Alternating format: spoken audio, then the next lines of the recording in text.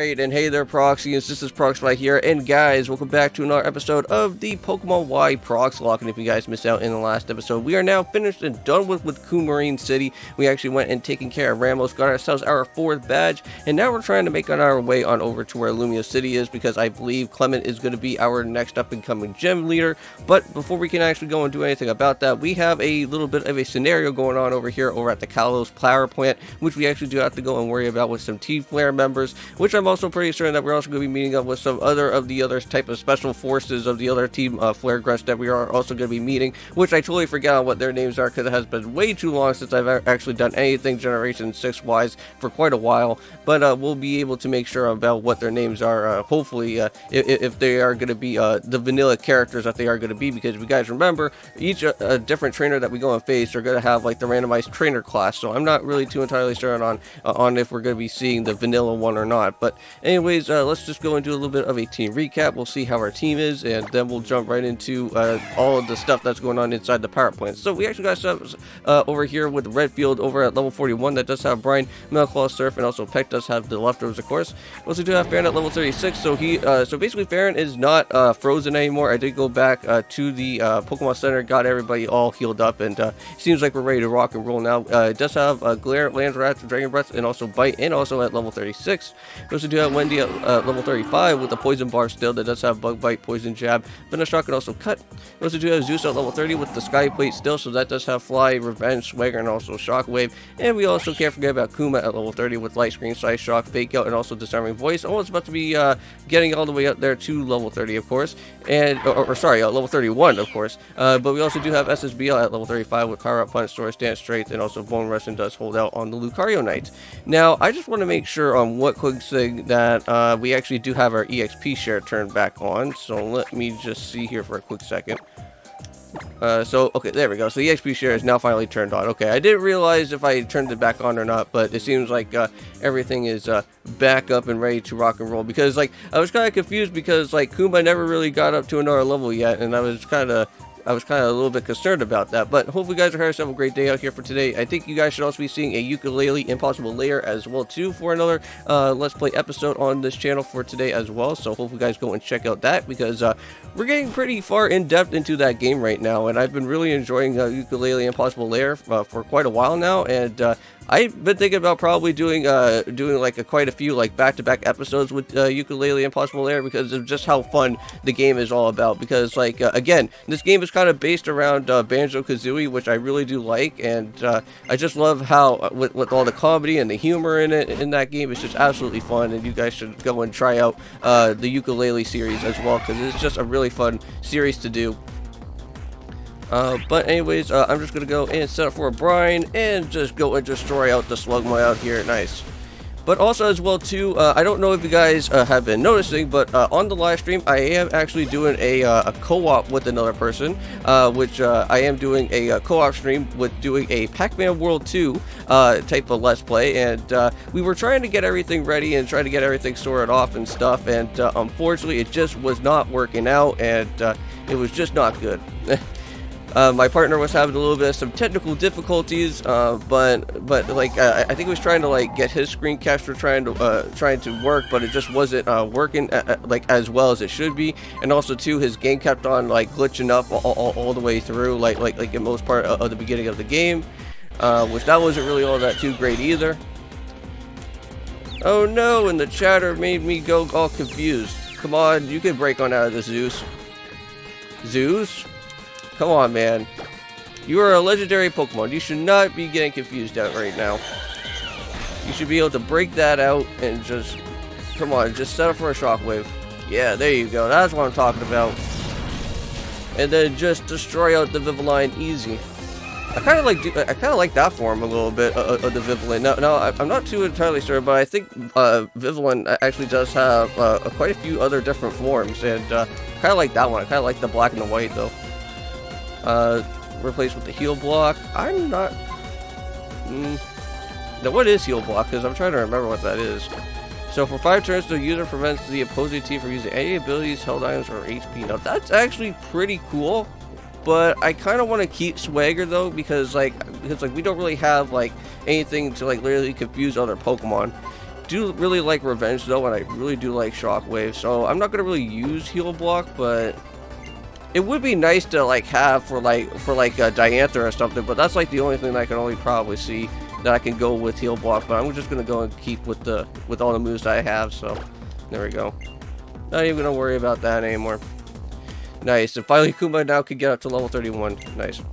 Oh, and also too, if you guys did forget, during our spinning wheel of displeasure, we did land on Return of Pokemon, so I am going to be returning back Atlas onto the team, so that is the Pokemon of my choosing that I am going to be getting back.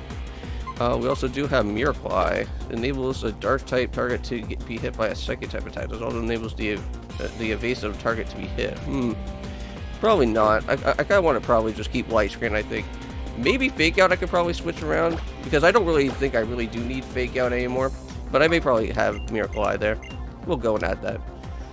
But I know that we're going to be getting like much better moves, I think, later on anyway, so we're going to be good.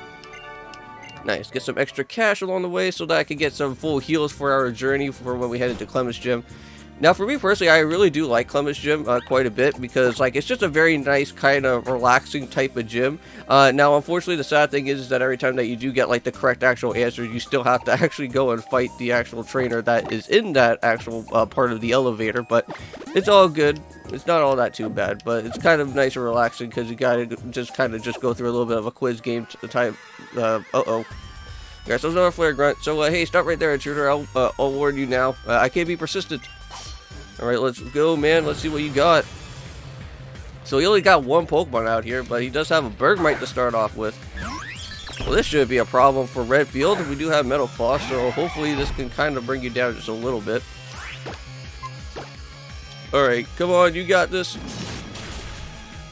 Ooh, very close to it, though. But Whirlwind doesn't really matter. You're still going to get knocked out anyways, Bergmite. So who's coming out? Of course. It's going to be Zeus, one of our legends. Alright, but here you go, have our Revenge. This is also going to be doing some damage. Ooh, that's a little bit scary. That has Frost Breath. But at least it's not Blizzard or anything. That would be a little bit more of a problem with that flying type that we do have on. So there we go, that takes care of that. And now SSBL is now at level 36, so that's not too bad. Wow, we don't really have to worry about doing any type of grinding or any of the sort like this. We could just be gaining levels like it's like no tomorrow out here with our EXP share. Now that I'm mad, I told you that I was persistent. I refused to budge from this spot, not an inch. So now we can't even enter into this, or enter through that way anymore. Which, that's fine. We do have some irons. Can I give that to anybody? Just like, probably just throw that on Zeus or something. There you go. I know, I could probably sell that for some cash, but, don't really need to worry about that. But we do actually have some fresh waters and also some hypers, so we're all good here for the time being. Oh no, another fight with another Flare Grunt. Okay, fine, let's do it. So, oh, I sure do love be a good happening. I love the feel of accomplishment that comes with overcoming a challenge. Well, let's see what you got here, Flare Grunt. We're not a Flare Grunt, you're just a preschooler. Okay, then. Reap. Okay, so I think I'm just gonna go switch out into... I can switch out into Farron, or I can switch out into SSBL. Let's just go for SSBL, I think. Let's just bring out some more of our Mega Pokemon out here for the time being, and just kind of show off our skills out here for the time being. Shockwave shouldn't really do that much anyways. Okay. Mega of all time. And then a Bone Rush. Let's do it. Let's go. Bone Rush is such a nice, good move. Well, for the time being, though. But I hope that we can get some better ground-type moves a little bit later on with Lucario. There we go. Not bad. Come on, hit it again. Nice. 2 times, and Reap is down. Not too shabby. Okay. Now, who else is coming? Zygarde himself is also going to be coming out. This is great. Now, we could technically have a Zygarde versus Zygarde fight, but I don't know how I'm going to be able to take care of this, though. Because, like, I'm pretty certain that Surf is not going to really do much, but we'll see.